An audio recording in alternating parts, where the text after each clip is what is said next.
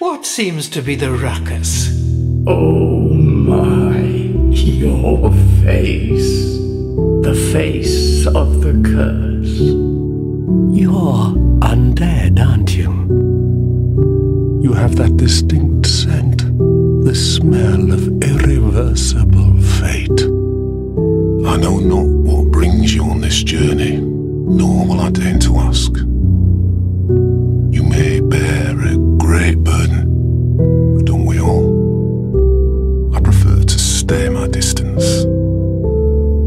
We are here to sing to those bound by death and dark. We will sing here forever. We each walk these lands, gazing towards different horizons, some of us further than others. Your father cannot see what you see. There is nothing wrong with seeing the world the way you do. There is one thing that you should know. There is a darkness within man, and I am afraid you will peer into it. Whether the fear will spark self-reflection or a ruinous nostalgia. How you grapple without falter with this dreadfully twisted world. And now I have run away and abandoned his honourableness. O Lord, punish me, for I have not the strength to punish myself. O Honourable One, I hesitate to imagine your present state, deep within the darkness where no light shall ever shine.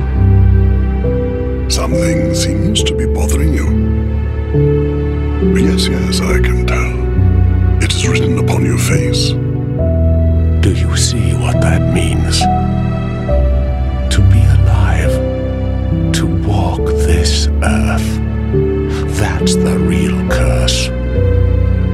Humans bring nothing but filth. In the end, Senua, it isn't the gods that cause us so much suffering, but those closest to us. How dare you persist in intruding upon our haven? You abandoned us long ago. What right do you have? We live humble lives. Leave us be.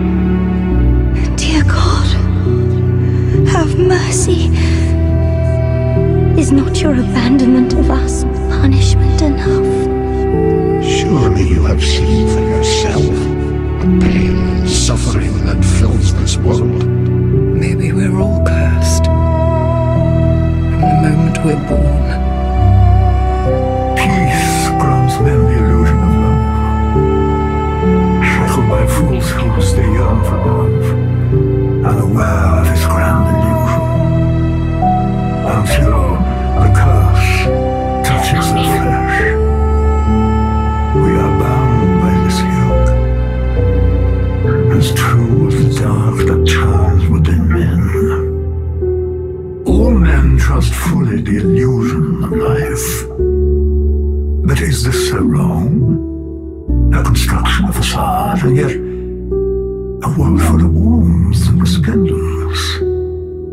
Young Hollow, are you intent on shattering the yoke, spoiling this wonderful falsehood?